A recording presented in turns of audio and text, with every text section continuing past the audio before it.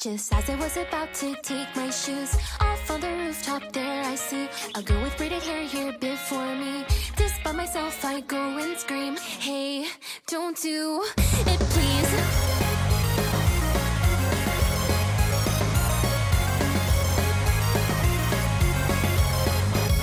Whoa, wait a minute, what did I just say? I couldn't care less either way. To be honest, I was somewhat pissed. This was an opportunity missed. The girl with braided hair told me her woes. You've probably heard it all before. I really thought that he might be the one, but then he told me he was done. For God's sake, please, are you serious? I just can't believe that for some stupid reason you got here before me.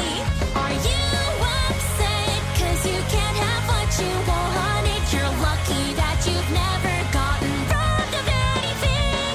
I'm feeling better, thank you for listening. The girl with braided hair then disappeared. Alright, today's the day or so I thought. Just as I took both of my shoes off, there was but a girl short as can be. Just by myself I go and scream. The petite girl told me her woes. You've probably heard it all before. Everyone ignores me, everyone steals. I don't fit in with anyone here. For God's sake, please, are you serious? I just can't believe that for some stupid reason you got here before me. 'Cause even so, you're still loved by everyone at home. There's always dinner waiting on the table, you know.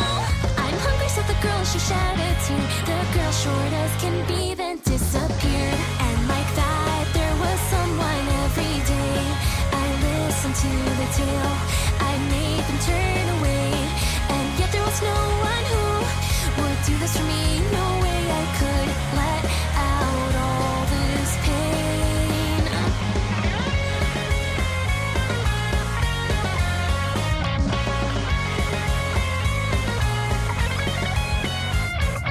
For the very first time there I see someone with the same pains as me. Having done this time and time again. She wore a yellow cardigan. I just wanna stop the scars that grow every time that I go home. That's why I came up here instead.